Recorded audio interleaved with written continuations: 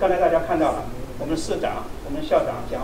Chinese consul welcoming Chinese students visiting Kaiapoi High School.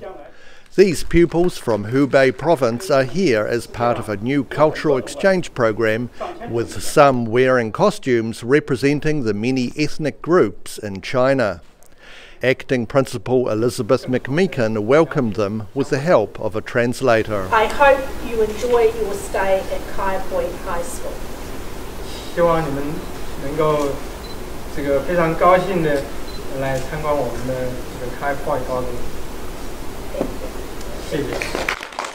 The students were told about former Amberley boy Rewi Alley, who moved to Hubei province in China 90 years ago. There's one person we need to remember him forever.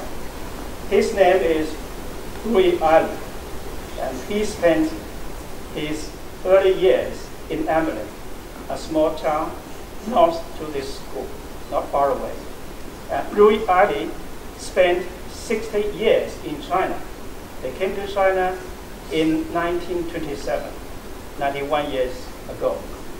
So I hope that young generations will carry out the spirit of Rewi Alley in developing the friendship between China and New Zealand.